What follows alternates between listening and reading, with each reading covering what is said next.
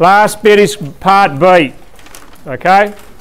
Part B, it's asked us, explain the difference, if any, between Martin's cash flow for operating activities and the profit figure. So we've got my cash flow from operating activities is 99,680, and my cash flow from my profit, or not my cash flow, but my profit is 10,130.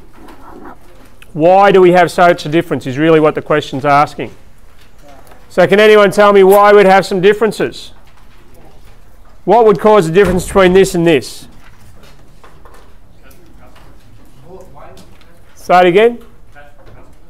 Cash from customers, yeah, is different to what?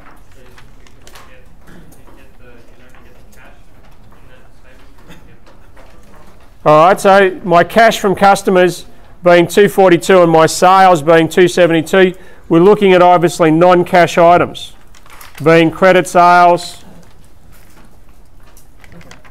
So credit sales.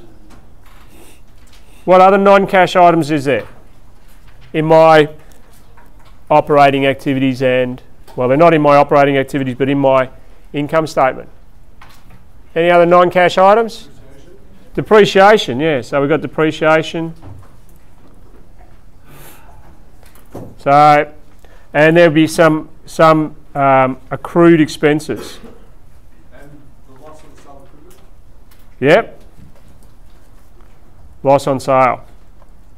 Yep. Okay, so those are before areas which would cause a difference between my cash flow from my operating activities and my profit. What's some other things that might be differences?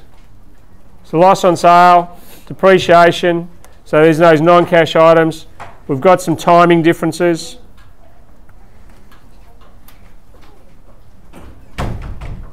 So my timing differences, which are those, and the other thing would be items not included in my operating activities.